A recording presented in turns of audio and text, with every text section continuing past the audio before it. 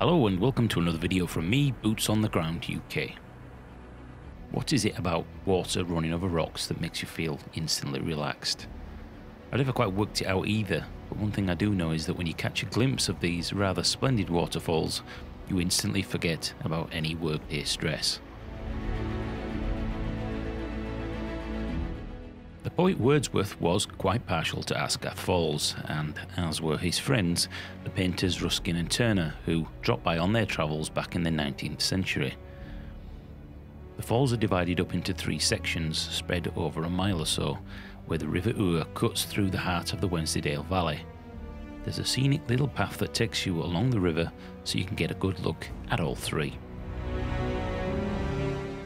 The falls are a product of the Ice Age. Several thousand years ago, great rivers of ice ground down inside the valleys, and nearby Bishopdale was ground deeper than Wensleydale, and the River Ure had to drop a good distance to meet up with it, and so the falls were formed.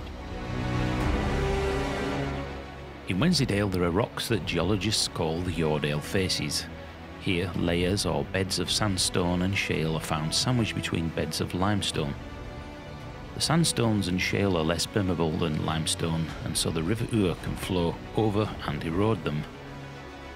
The limestone beds are harder than the sandstone and the shale, so these withstand erosion and form steps in the river's course, creating waterfalls.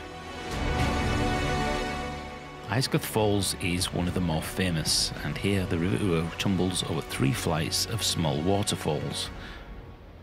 All 3 falls were featured in the film Robin Hood, Prince of Thieves, and nearby is St Andrew's Church, which is what is reputed to be the largest churchyard in England.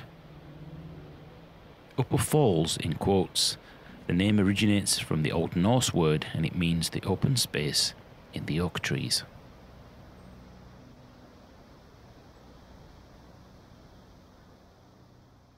These woods are brilliant. I really like this when it's sort of shaded and you get the canopy above you. The river's over to my left, it's winding round. It's just, apart from that river, it's so damn peaceful here.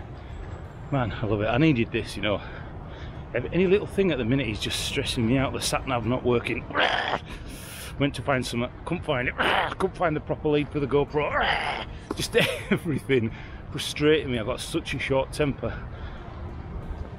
Week off work, and with the weather here in the UK being absolutely terrible, I was worried that I wasn't going to be able to get away and go from it. So sitting out in the woods around a campfire is certainly time, I think, to clear your head and work things through. Sit on up to the main waterfall in the village and we'll have a cup of tea and a slice of cake, I think. Why not? We're on holiday.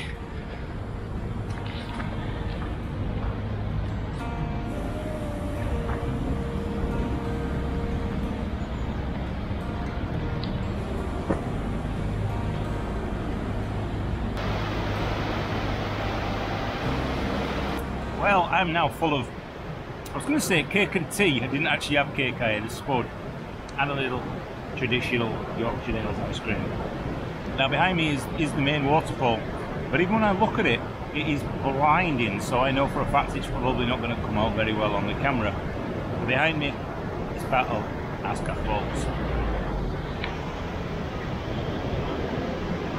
Here we are, this is Middle Fall, and again, this is another waterfall. It's just absolutely stunning.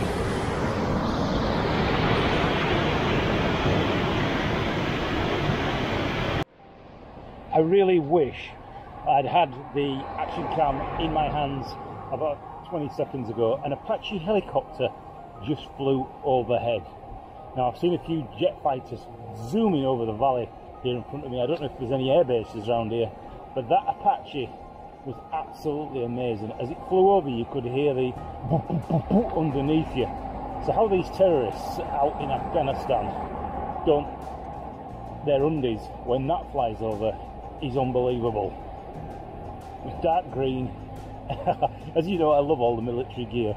If another one flies over and I get the opportunity, what are the chances of filming an Apache out in the Dales?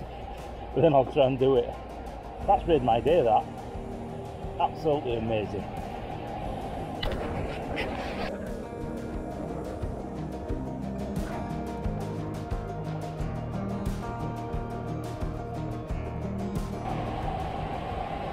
Well, the waterfalls were amazing. That's like, if you haven't been here before, somewhere you really should visit. Especially the amount of water coming down there is such a real power to it. So, as it's not that late in the day now, currently, it's only about 3:45. We're going to head back and set up camp.